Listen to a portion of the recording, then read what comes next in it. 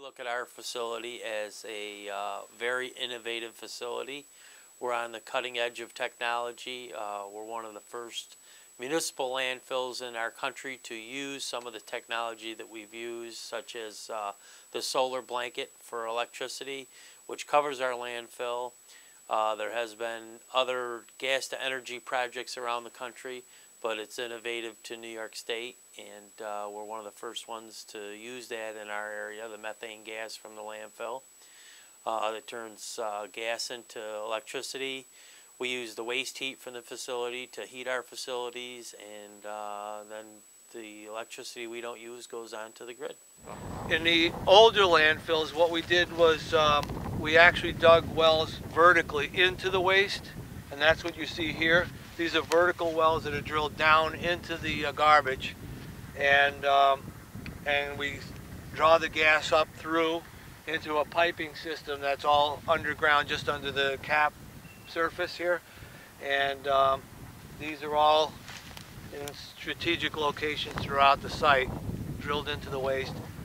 It's all collected in one collector pipe that brings the gas to the gas to energy facility. In the newer landfills, like the west side, we have a different type of a collection system along with some of these type of wells. But the newer landfills, as you're building the cells up, we put layers horizontally as you layer the waste in the landfill. So as you're building your landfill, you're building layers of gas collection as you're going up. You don't wait till you fill the site up and then drill into the waste. So you're collecting gas that way. And then you'll pop some of these wells in strategic locations after the fact. But as you're putting waste in the landfill, then building one layer after another, you're able to efficiently collect the gas with these horizontal gas collection systems. So there's a combination of two types of systems over there, but in the old landfills, you waited till you capped the landfill, and then you tap into the landfills with these vertical wells.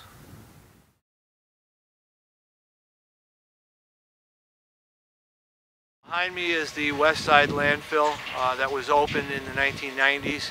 We have approval for over 100 years of landfill space on this site, so we have a long-term landfill project here in Madison County, and we are currently collecting gas from the West Side landfill, and also on the east side of Bouyer Road, the old closed landfill, we're collecting gas from. So there's two sources of gas for the gas to energy project: the West Side landfill, the East Side landfill, and both come into this building where we collect it, process it, and it goes into the engine that actually produces the electricity.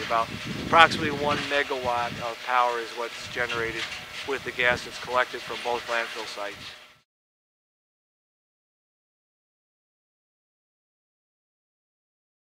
My name is Kip Hicks. I'm the Executive Director for the Madison County Industrial Development Agency, or the Madison County Center for Economic Development, which is the county's economic development arm. I came here today to speak about the Ag and Renewable Energy Business Park, which is a cooperatively developed vision for a business park that's focused on businesses that are strategic for Madison County. It includes value-added agriculture, renewable and green energy production, and other types of businesses that we're trying to support. Madison County has other shovel-ready business parks.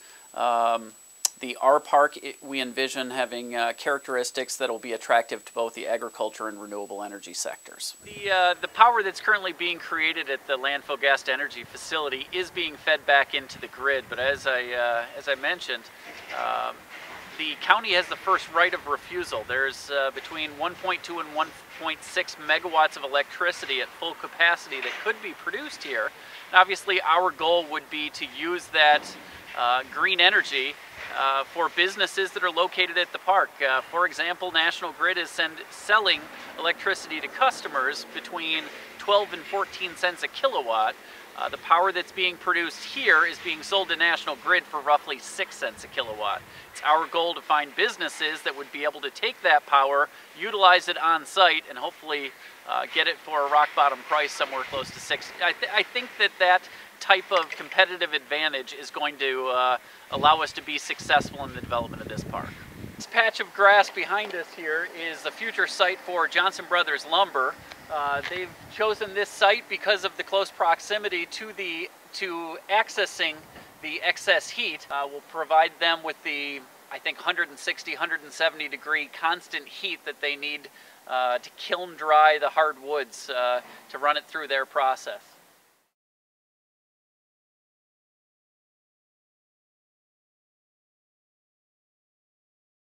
We just got another new grant from Empire State Development, the regional councils. We won a grant for aquaculture, so we'll be doing some fish aquaculture up there, along with greenhouse, and hopefully we're going to spur this into a business park, which is our agriculture and renewable energy park.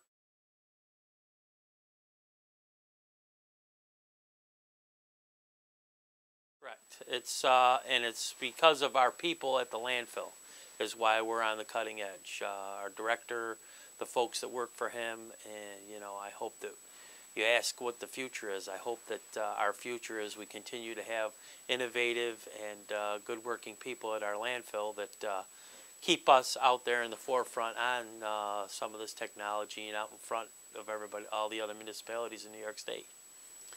The Madison County Board of Supervisors and the Department of Solid Waste have spearheaded the initiative over the years to find solutions for the methane gases that are produced at the landfill. These gases are bad for the environment and they contribute to the depletion of the ozone layer, a problem for everyone on the planet.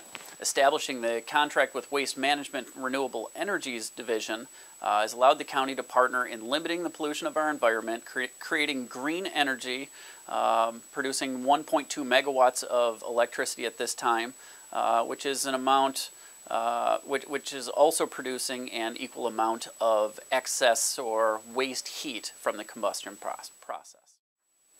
Having access to low-cost, on-site produced green energy, along with access to municipal water and sewer, and also having two different New York State thruway exits just a few minutes to the north and relatively low-cost land for development, we hope to get the R Park into the hands of private businesses who will build new buildings, contribute to the tax base of this rural community, diversify the business base, and create jobs for the people of our community.